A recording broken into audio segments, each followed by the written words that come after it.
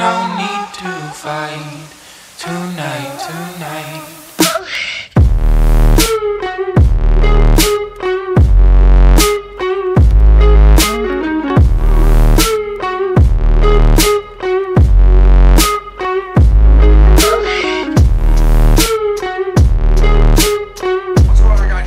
Here at the body shop in East Brunswick, New Jersey. Hope everybody's doing well. If you're watching this video, you want to learn how to do the tongue piercing. This is going to be the traditional tongue piercing, which is right down the middle. Okay.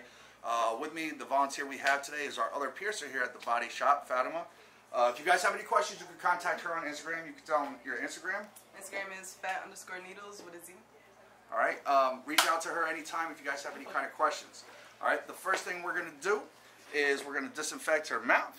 Alright, so we got some mouthwash right here. Go ahead and rinse out for 10 seconds, and then you can just spit it right back in the cup. While she's doing that, we're going to get everything else set.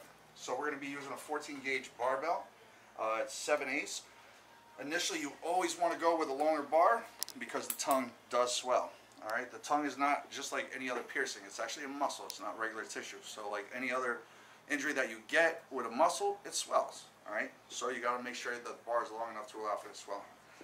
Take that, you have a seat right there. Alright, next thing we're going to do is we are going to mark it.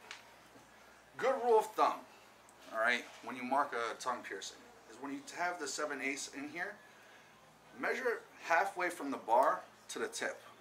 That's a good rule of thumb where you want to measure it. Okay, so for example, stick your tongue out. We're going to dry it real quick. So, keep your tongue out. So basically, right there is the best spot for her tongue.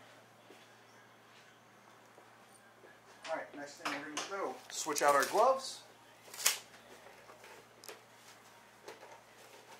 And then let's get this piercing done. This piercing does not take long at all. Okay? It's very quick. Always make sure you have the proper tools. Have yourself the open clamps. Get a little bit of water-based petroleum. Help the needle slide through.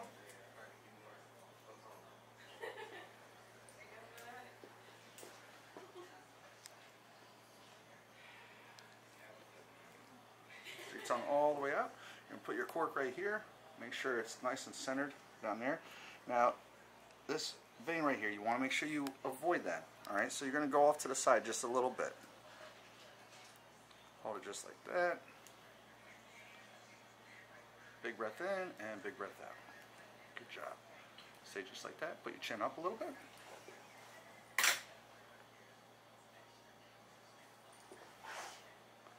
And we're going to slide this through. And you, my dear, are done. You can put your tongue in. And there you go. Wipe them out just a little bit. And that's all it is to it, guys.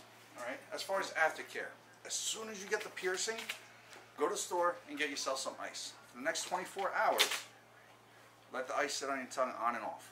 Okay? You also want to get yourself, hands down the best aftercare to use, H2 Ocean's Sea Salt Aftercare. Okay? It's an oral rinse. Comes with different flavors. This is the fresh lemon ice, which is fantastic. It's not harsh. It's, you know, it doesn't taste gross. I suggest getting this. It's going to help your piercing heal a lot faster. If you guys have any questions, any concerns at all, I always respond to all my followers and subscribers. So make sure you hit that subscribe button. You can reach me at _Sean Pierce. Until next time, take care. Angel.